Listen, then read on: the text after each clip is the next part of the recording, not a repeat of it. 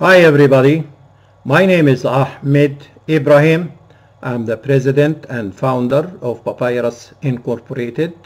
It's based in Westerville, Ohio, USA. I founded Papyrus in the last 32 years or so, and our mission is really to apply scientific principles in the paper industry. By doing so, we were able to have very good success to the companies which invited us to do business with them and solve some of their problems. We were able to analyze so far more than 650 machines in about 550 companies worldwide. Our motto, we call it scientific paper making practice with no or minimum capital investment.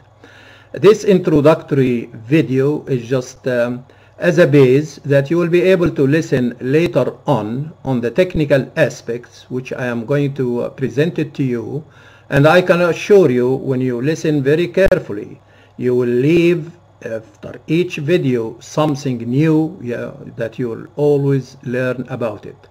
Problem areas which we found ourselves entangled and confronted with in the paper industry, like sheet formation, sheet breaks, holes, fiber orientation, sheet flutter, you just name it, breaks and so on. You know, there is an unlimited number of problem areas, and I'm very sure that when you look to our website you will have some idea of what we were able to encounter in the paper industry. Because we are using science, so everything has to be fairly correct. You know, there is no magic in it. But by doing these scientific principles with the help of the computer programs, exclusive computer programs, which we did develop, we do the calculations quick, accurate, elaborate, and easy to understand, and most important, translate that knowledge to the practical paper making. And of course, at the end, as I mentioned to you before, that we tailor our recommendation based on what I call scientific paper making practice with no or minimum capital investment. What you have, how to do it better without any capital investment.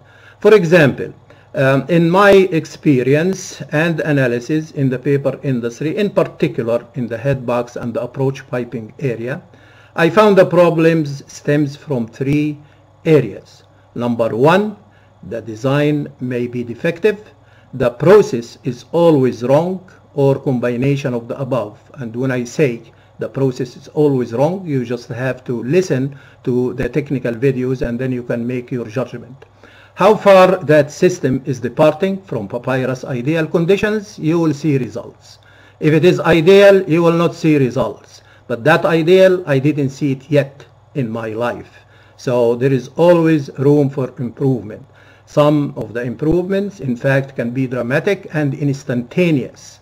And of course, hopefully that you can invite us and help you out by following the website, you know, go to the checklist and so on, just to go to the procedure, and hopefully that we can help you out in solving some of your paper making problems. Thank you very much.